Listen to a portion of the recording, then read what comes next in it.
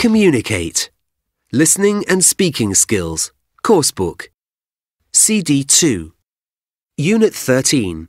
Vocabulary. Exercise 3. Taking a gap year is now an increasingly popular activity for many young people in Britain, according to a recent report. Every year, around a quarter of school leavers who are going on to university decide to defer the start of their course and take a year out before starting their degree course. Some do it to get work or life experience. Others just want to take a break from their studies. Some teenagers spend the year volunteering in schools, hospitals or NGOs in the UK or abroad. Others prefer to spend part of the year working to save up money and then spend several months travelling. South America, Asia and Australia are popular destinations. Gap years aren't only for school leavers. Some people take a career break later in life, but they are certainly most popular with 16 to 25-year-olds. Annually, around 250,000 British people in this age group take a gap year. It's very popular in countries like Britain and Australia, and becoming more typical in the US.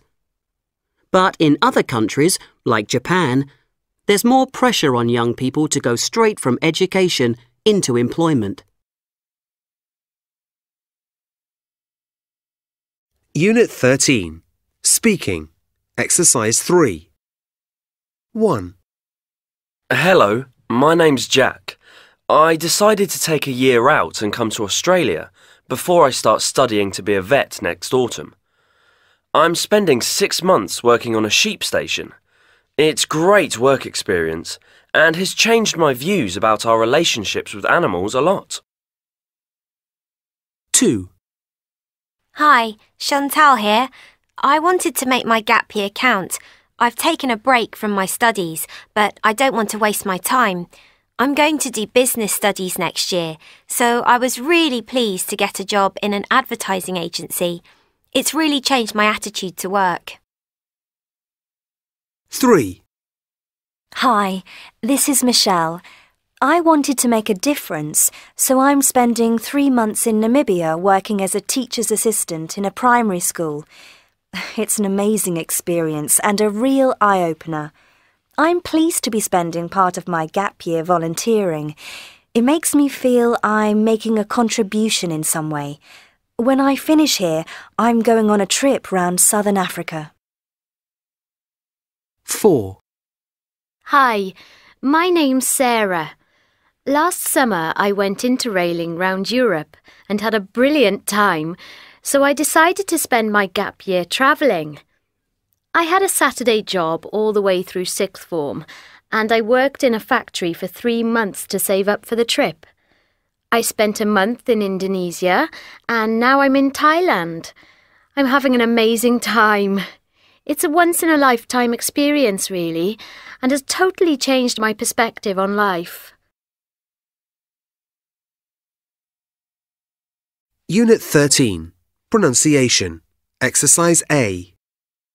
I decided to take a year out and come to Australia before I start studying to be a vet next autumn. Unit 13. Pronunciation. Exercise C. I'm going to do business studies next year, so I was really pleased to get a job in an advertising agency. Unit 13. Listening. Exercise 2.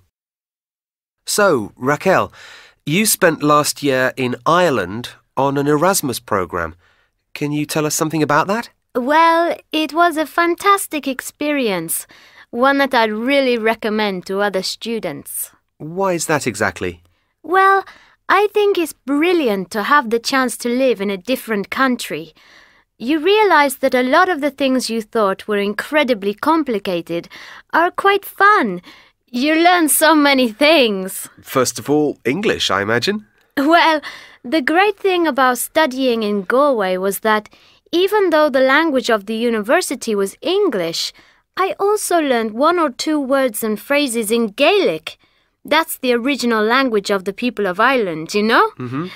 Of course, in everyday situations, in shops and stuff, most people spoke English, but you can sometimes hear Gaelic spoken in the bars.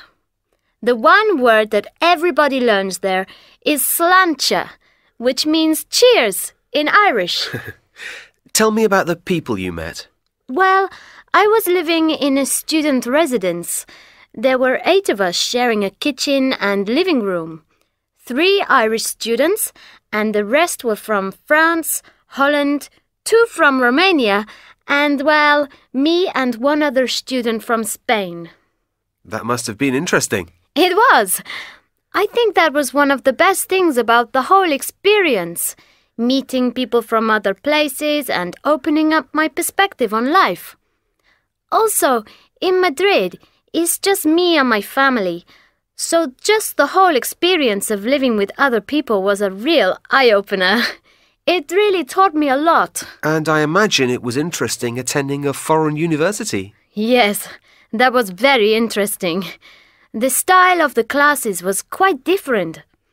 In GMIT, the teaching was more practical, more hands-on, whereas in Madrid, we spent more time listening and taking notes. I suppose the level is higher in our universities at home. I mean, what you have to do in Ireland is a bit easier, but doing it in another language makes it difficult. What were the main differences you noticed between life in Galway and in Madrid? Wow, there's so many, it's difficult to know where to start. One thing was that the day was so much shorter in winter. It was dark by 4 p.m. And then Ireland is loads more expensive than Spain. They say it's even more expensive than London. Can you give us any examples? Well, when I was there, a small bottle of Coke cost €2.20, and a beer cost about €5. Right. So, do you have any regrets? None at all. I don't know, it was just a real turning point for me. I think if I'd stayed here, I wouldn't have learned half the things I did. Unit 13. Functional Language. Exercise 1.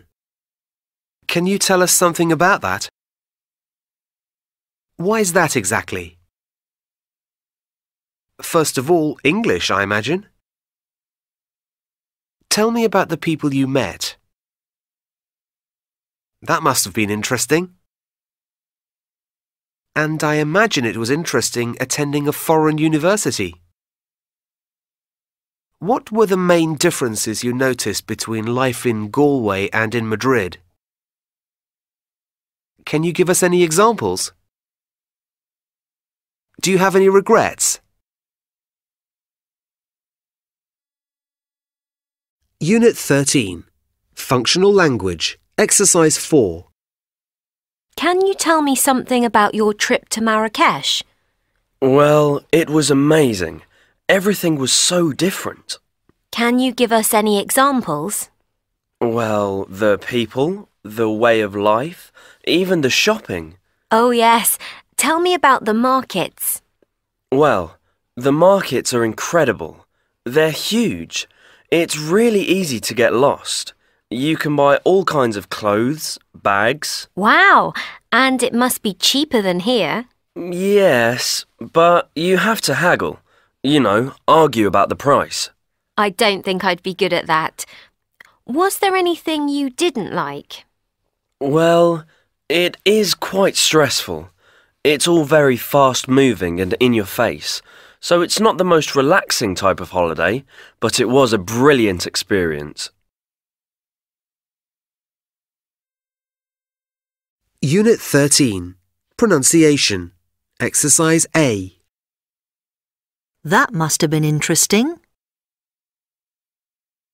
That must have been interesting.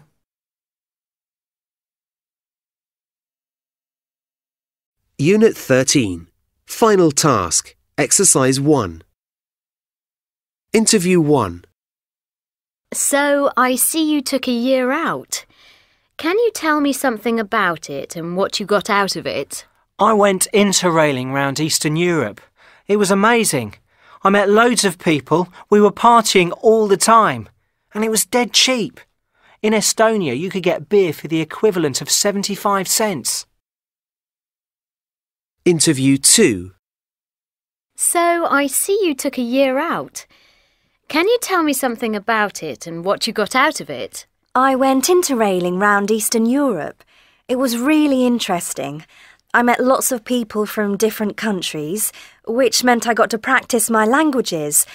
And it also opened up my perspectives. You know, I got to see life from another point of view.